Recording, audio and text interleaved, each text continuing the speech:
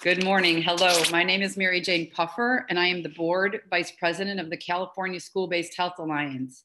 I'm so excited to welcome you today to the organization's first ever virtual statewide conference.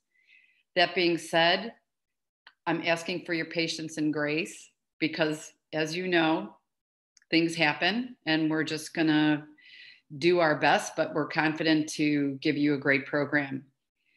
If you're new to the California School-Based Health Alliance, or CSHA as we call it, I am so pleased you are joining us.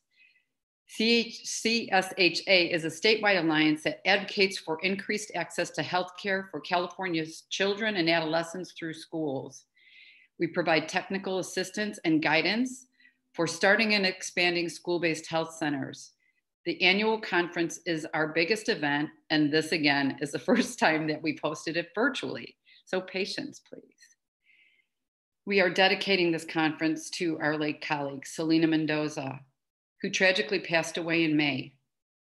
Selena was our Central Valley Project Director for almost a decade and was a primary driver of much of the growth of school-based health centers in the Central Valley. Many of you in the Valley knew Selena and remember her for being a bridge builder who unified community members around a shared goal of bringing healthcare to young people.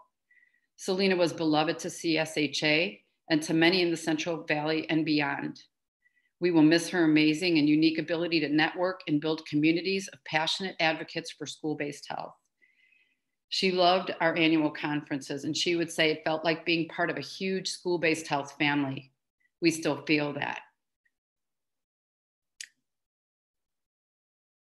Sorry. I would like to ask that we bring that energy with us to this conference this week, even as we do so virtually. At CSHA, we plan to honor Selena's passion, her drive, and vision by continuing to do this work and expand healthcare access for California children and teens who need it most. Right now is such a critical time for providing access to health and mental health services for children and youth. School-based health centers have always been on the front lines of healthcare by serving students from communities with the most challenges and the least access to our healthcare system.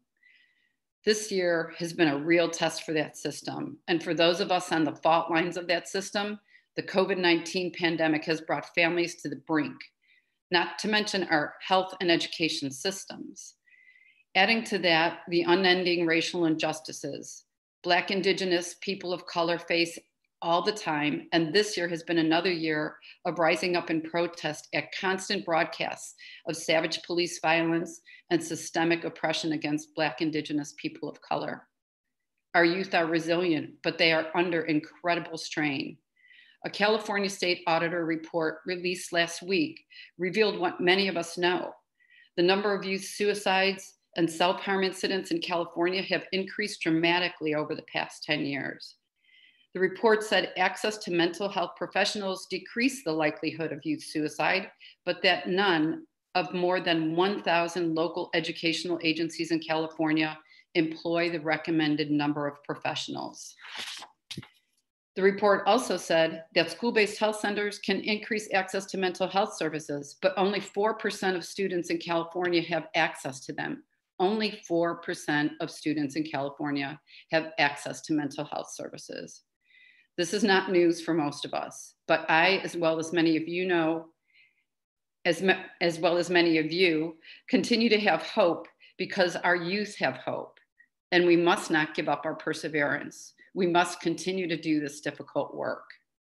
CSHA is going to continue to advocate more funding to support your work, to create more school-based health centers, and to reach more young people in California. With that, I want to bring us back to the opportunity that we have in these next 3 days to learn, to connect, and to grow.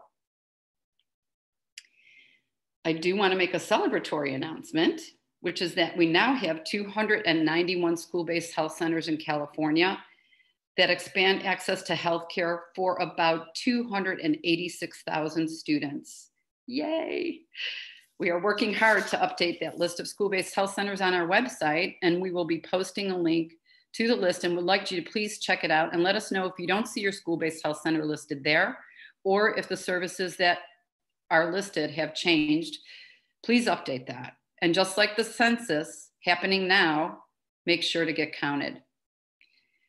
I do need to make some housekeeping announcements. Please complete an evaluation after each day. We will be posting the link and we'll also be giving out prizes to randomly selected attendees who have completed the evaluation. Prizes for those who completed the evaluation. You can also look for a link to the evaluation in your email this evening. Also, check out the brain breaks. We have so many learning opportunities with our workshops, but also activities for you to unwind, meditate, and practice self-care. Take advantage of them. Find your inner peace, your inner groove, or your inner kickboxer, and have fun because you deserve it. I want to take a moment also to thank our sponsors who made this event possible despite all of the obstacles this year. Thank you to our presenting sponsor, Anthem Blue Cross, our platinum sponsors, Aetna and Kaiser Permanente, our gold sponsor, the California Healthcare Foundation. Our public health partner is the California Department of Public Health. Our silver sponsors are the Pacific Southwest Mental Health Technology Transfer Network and the Los Angeles Trust for Children's Health. We are grateful for you for prioritizing school health, and we thank you for supporting this event. Yay, everybody's clapping. Thank you. Please check out our sponsors and also our exhibitors. Go to the sponsors tab and the exhibitors tab and see the great services that they have to offer to help you in your work. After you check them out, go to the contest tab and take the sponsor exhibitor raffle quiz. We will be giving away fabulous prizes each day to the folks we pick who have completed the quiz, the exhibitor raffle quiz. You can win one of 2 getaways valued at more than $500 and one of many gift cards we have. Finally, have fun, participate. We will be giving gift cards to the 3 top winners in our leaderboard after the event is over. There's a lot to learn and do this week, and we thank you for joining us in this virtual experience. Thank you.